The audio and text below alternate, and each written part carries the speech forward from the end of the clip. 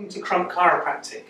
I'm Dr Crump, and this brief presentation is to explain to you how a proper functioning spine and nervous system is important if you want to stay healthy. When we look at the spine from the back, the pelvis should be level to the floor, the spine should be straight and in line, so you shouldn't be leaning one side or leaning another. And then from the side view, we should all have a nice upright posture. So our head should be in line with the pelvis. We should actually have a backward curve, forward curve and a backward curve.